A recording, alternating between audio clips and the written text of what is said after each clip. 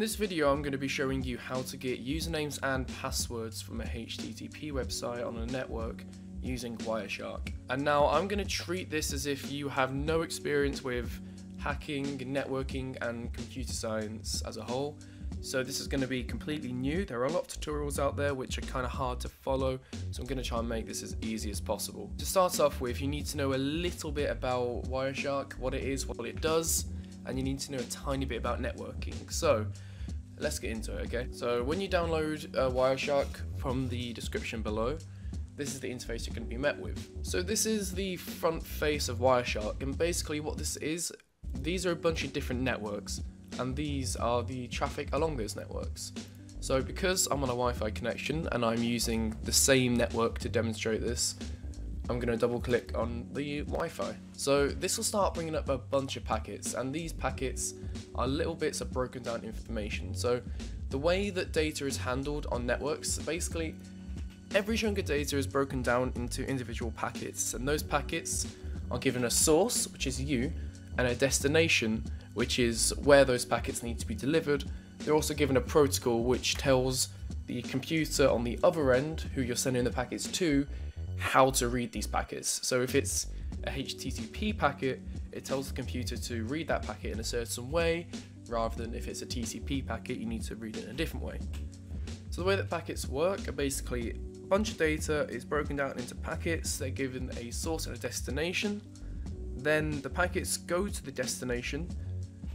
The destination reconstructs those packets, puts them in order, and then it has the original data, and that's how all data is transmitted across networks. So if we choose this application data one, you'll see it went through the transport security protocol, and this is basically all the data it contains. This is hexadecimal code, and that deconstructs what is inside of the packet. So Wireshark essentially captures every packet that goes across your network. It stamps it which packet it was, the time it was collected, so we can see at about 1 second in, we got a TLS packet, and as soon as we started it, we got an ARP packet. So we can slim this down. So if we were looking specifically for TCP packets, we can search TCP, and now we've only got TCP packets showing up because this is all the TCP packets that Wireshark has detected. Now to start this tutorial off, this is a random website that I found. The reason I've used this specific website is because it has not secure here, which means the data going across this website isn't encrypted. Because HTTP and HTTPS are different things.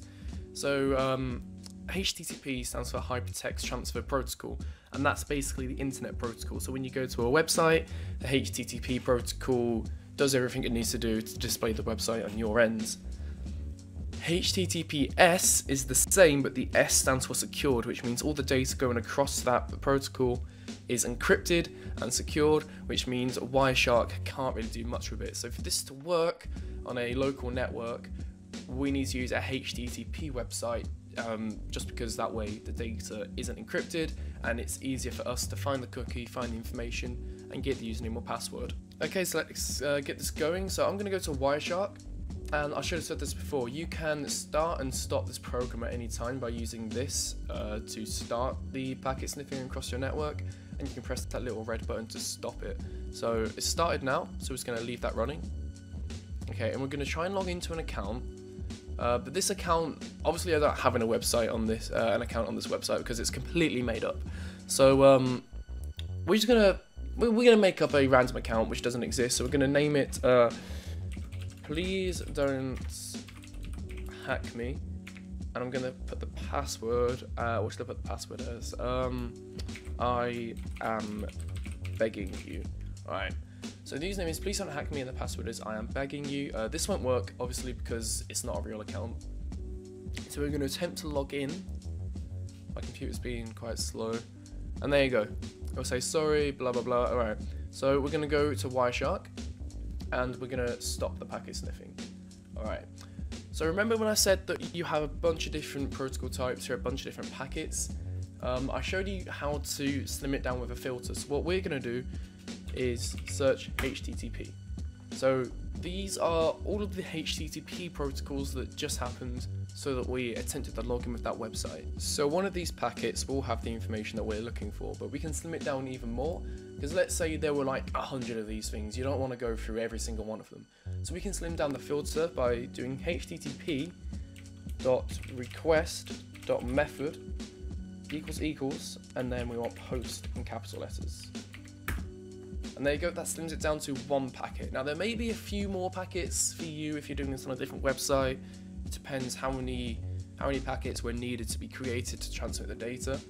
But luckily for me, it only shows one packet. So we know now that because this is a HTTP post packet, the information that we're looking for is within this. So we're going to click on it, and that'll bring us down to this. So if I just make this a bit easier for us to read, this is everything that is inside of this packet. So this is the packet itself, and down here is all the information within it.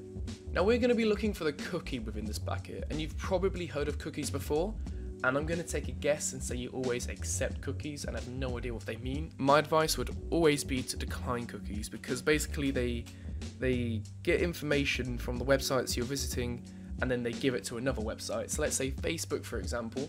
If you're scrolling down on the Facebook marketplace and you stop scrolling for a second and you're looking at a product, even if it's just for a second, you stop your scrolling, then carry on, that cookie will record that information and store it. Then let's say you decided to go from Facebook to eBay. eBay will then say, hey, have you got any cookies?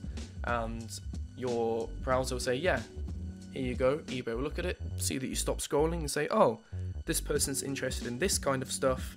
Let's try and show them these advertisements. So if you've ever searched something on Google or searched a product on Amazon and then later on seen ads for it literally everywhere, that's why. It's because of cookies. So I would always say decline cookies. But anyway, I can see here's the cookie, and as I said earlier, all this is the hexadecimal information which is contained within the cookie. Again, I should have said this earlier. Hexadecimal is base 16, so it goes 0, 1, 2, 3, 4, 5, 6, 7, 8, 9, A, B, C, D, E, F.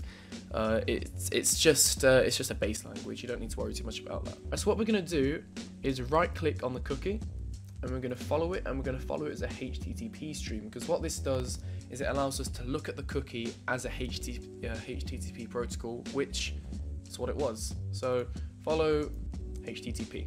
So it'll bring up all this, and to most people this probably looks like a bunch of random code, which doesn't mean a lot. But if you look closely, you can see this is actually HTML code. So you've got the comments there at the top. Where is it there? You've got doc-type HTML. You've got the head tag. You've got the metadata tag. So we know we're following as a HTTP stream. So if we go up a little bit, we can see the user agent. Okay. So this part tells us what device we're using and what browser we're using. Alright, so the user agent is us. So we know we're looking at information that we have transmitted, and if we look down a little bit, we see we've got name equals please don't hack me, and the password is I am begging you. Right there. That's the username and password that we entered, and that's it. That's how you packet sniff a HTTP website. So we can do it again. So we'll get rid of the filter, and we'll start Wireshark. We'll go to this website and we'll try it again. So we'll put my username as usernameman88 and the password as I am very secure. Log in, and let's just say for a second that this was an actual account and it did log in, and now I'm looking at pictures of insects or whatever this website is everywhere. So for example's sake, let's just say I've logged in. Alright. Let's stop the packet sniff. I'm not sure why it hasn't come up with anything. Hopefully it will when I search HTTP. Yeah, it did. Okay, it's probably just because my computer is being kind of slow. So we're going to go to HTTP request method post. Brings up one packet. We need to find the cookie within that packet. Right there. Going to go to follows a HTTP stream, give it a second. There it is again, username man and I am very secure. So that's it. That's how you get the username and passwords from any HTTP website. This is how people in cafes do it. So if you're ever in a cafe, you see someone with a laptop, someone with a phone out or whatever, you shouldn't use that public Wi-Fi. It's risky. because this is how easy it is. Anything going through public networks usually isn't secure. It's most of the time through HTTP and it's not encrypted. So anybody could sit there and do this. If somebody is walking by, I've got a pub right across from my house, and for some reason their network doesn't encrypt the data going across it. So I could theoretically packet sniff all the data that's going through them. I could try and find banking info, credit card info, and all the rest of it. I'm going to make this really, really, really clear though. I'm not encouraging you to go outside, go to a cafe and get people's personal information, because that's hacking. And hacking, you'll probably be surprised to know, is a terrorist offence. So the law defines hacking as any access to unauthorized data. So if I got somebody's username and password, which I didn't have authorization to get, that technically is hacking, and I can get sentenced as a terrorist for doing that. It's a terrorist offence. So I'm just showing you how to do it. I'm not responsible for what you do with this information. I'm not encouraging you to go out there and hack people's information. The only time where this is safe and legal if it's on your own network and you've got your own permission or a buddy's permission, or you're on an Xbox party and your friend's giving you permission. But either way, it's still illegal. So I would say don't do this unless it's on your own network. You're just trying to learn more about networking and you're testing it. Nobody's going to follow that advice. I know that for a fact, but I'm just keeping myself safe. So that's been it. I'll leave all the links in the description below. I hope you guys found this video very helpful. And yeah, I'll see you later.